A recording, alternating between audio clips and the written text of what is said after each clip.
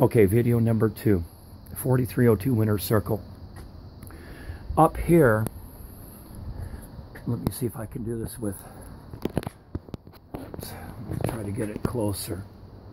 I mean, this stuff is 3/4 of an inch thick. It's just so ballooned. But you get up here, and it's fine.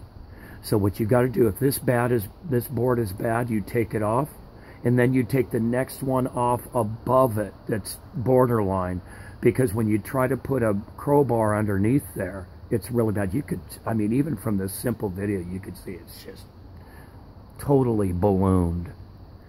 But I'll go around and give you an estimate. We don't need the work.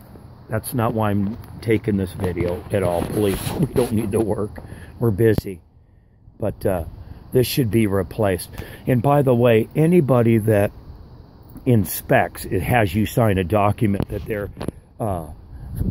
they can't be prosecuted later. It's part of the small print. And whoever this inspector was 3 years ago, I'd never, ever have them inspect anything again. This is common knowledge. So I'll go around to the barn, and it's mainly areas. I mean, this chimney is just huge ballooned. It's sticking out even from the corner trim. It's ballooned so much that it's sticking out from the trim. See, here's one that's behind it's ballooning so bad it's sticking out above the trim.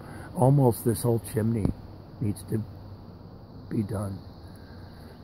But I've been to 11 countries, and I've seen the worst of the worst. People would love to have our problems. So a lot of times in the back, away from the sun, it's not too bad, but I can see already some issues. I mean, it's really bad in some areas. The T111 is fine. They've already hid that. They put a 12-inch belly band on the bottom to go right over that rotten T111. Guarantee that underneath. That's why they didn't go with an 8-inch belly band. They went with a 12-inch to hide that. But, okay.